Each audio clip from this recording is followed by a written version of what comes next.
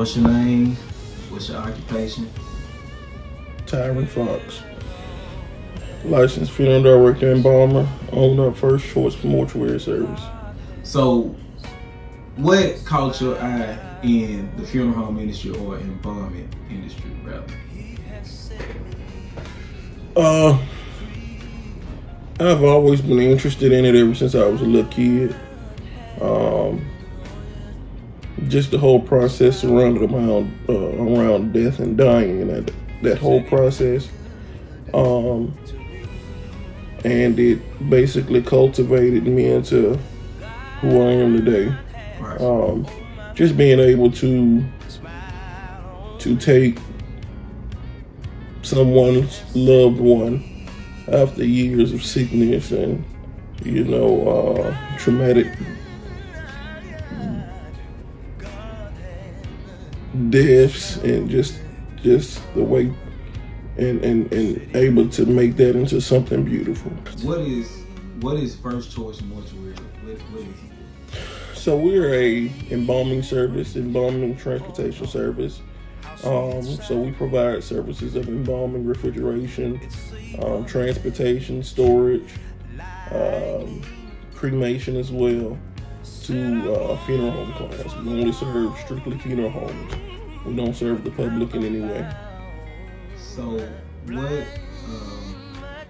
how long have you been in the funeral home business? So I've been in the business for about a little over about 10 years. Started out with a couple of funeral homes in Yazoo City, and then ended up going to mortuary school and got a couple of jobs in Jackson while I was in mortuary school, working for Greater Jackson Mortuary Service, as well as Jackson Memorial Funeral Services. What advice would you give someone that's coming into the funeral home business, embalming business, funeral director business? What advice would you give somebody? The first thing in order to be in this business is you have to possess a passion. If you're getting into it for the money or whatever the case may be, this is the wrong profession for you. Because we're about service first and foremost. Just watching where funeral service has gone over the years, I'm not impressed. Because people are making it more so about a show, and forgetting the real meaning behind what we do. We're ministry. We're meant to minister to the bereaved families during the most difficult times in their life. Not to use that to turn it into a show for other people to see and for us to get props or whatever the case may be. We're ministry. And we need to treat it as such. So you have to possess compassion. You have to be willing to listen and to understand that sometimes people are going to take their grief out on you because you're the closest person to them at that moment. So you have to be willing to kind of juggle multiple hats, because we're grief counselors, we're embalmers, we're funeral directors, of course. Sometimes we may be, a shoulder to cry on, a listening ear to just somebody who needs to vent, So we wear multiple hats. So at the end of the day, I know I have a job to do. Because you have people who basically entrusted the care and the preparation of their loved one into my hands. And I don't take that task lightly. So mentally, if you allow the job to get to you, which I mean some days it will get to you, because we see all different types of cases.